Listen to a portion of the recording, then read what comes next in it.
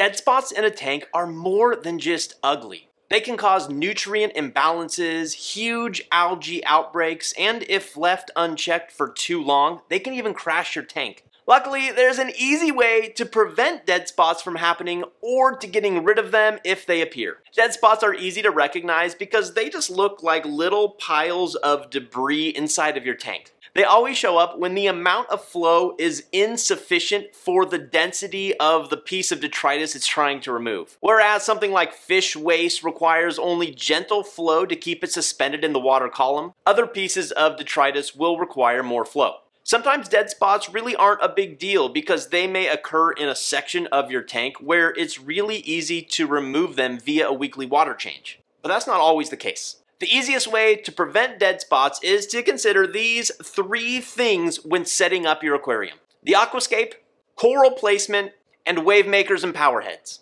You need to build your aquascape in such a way as to minimize dead spots. How do you do that? By visualizing flow patterns. The return nozzles will be your first consideration. On certain tanks, especially where you have a powerful return pump that turns over the entire water volume 10 to 15 times per hour, the return nozzles may provide adequate flow throughout your entire tank. Take for example the Innovative Marine 14-gallon Peninsula tank behind me. The Mighty Jet return pump is so strong I didn't need to use any additional wavemakers. In this scenario, the flow pattern is easy to visualize as the return nozzle is in the upper right-hand rear of the tank. The water will move in a circular motion from back to front, top to bottom. So designing a scape that allows for the uninhibited movement of water along that route is key. This was easily accomplished by having a centralized aquascape that sloped from low to high, front to back. That way the water movement will flow freely around the sides of the aquascape, and as it hits the front of the scape, it's able to go up and over. But for most of us, especially with larger tanks where we aim to turn over the entire water column about 3 times an hour, the return nozzles will not provide nearly enough flow sufficient for our tank. In this scenario, we need to build an aquascape that takes into consideration the future placement of wavemakers.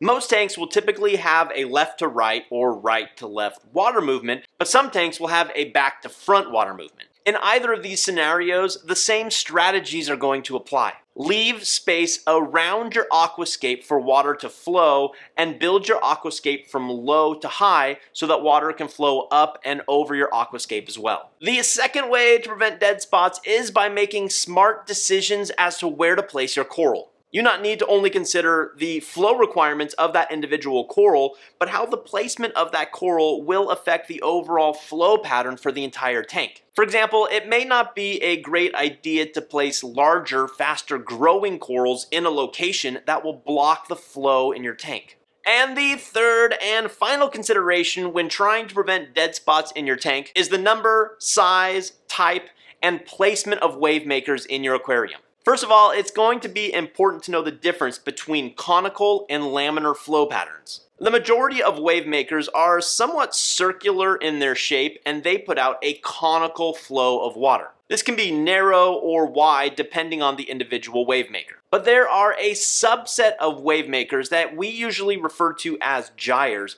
that are long and slender and put out a laminar flow pattern. The easiest way to think of a laminar flow pattern is it puts out a narrow, thin sheet of flow rather than a conical formation. So, conical or laminar?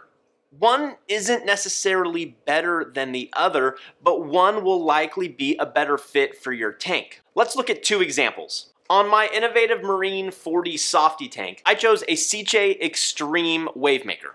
I needed a more dispersed flow pattern that wouldn't give too much flow to my soft corals. A laminar flow pump would have such a concentrated flow pattern that it would wreak havoc on my softies. But looking at my Waterbox frag system, the max spec gyre was the perfect solution. The width of the tank is long enough to allow the laminar paper-like flow to disperse a bit before reaching the other side of the tank. And the length of the pump itself means that the majority of the tank will receive adequate water movement. If I were to use a traditional, more conical shaped wavemaker, I would need at least 2 wave makers for my water box frag tank to achieve the same amount of flow. So you didn't get it quite right. Your aquascape, coral placement, and wave makers are conspiring against you to create dead spots. These little pockets of detritus are mocking you and just daring you to get rid of them. So here's what you can do in order from least to most drastic. Number 1, manual removal. This doesn't actually get rid of the dead spot, but it does manage it. But let's say the dead spot is in a rear corner location that's really easy to access using a gravel vacuum, then why not just vacuum out all that detritus once a week during your water change? Well, the second way to get rid of a dead spot is by adding a small, inexpensive power head. Sometimes dead spots are just impossible to reach. Oftentimes that can be in the middle of an aquascape, maybe underneath an arch where you just can't get a siphon going. If you only have that one dead spot, then a really easy fix is to just purchase an inexpensive power head like the NUA MP line, drop it in your tank, aim it at the dead spot, and you're done. The third way to get rid of dead spots in your tank is by adjusting the overall flow pattern. Maybe your tank has multiple dead spots, or you just don't want to stare at a utility pump sitting inside your beautiful display. In that case, rethinking your entire flow pattern may be in order. But use caution here if you already have corals in place. A change in flow pattern can easily stress out your corals and may require you to move them. Sometimes changing your flow pattern is as simple as changing from a conical to a laminar flow pump, or just adding an additional wave maker. Or it could be more drastic and moving the wave makers from the sides of your tank to the rear of your tank, creating a completely different flow pattern. Unfortunately, I can't give you a simple answer here because there is no one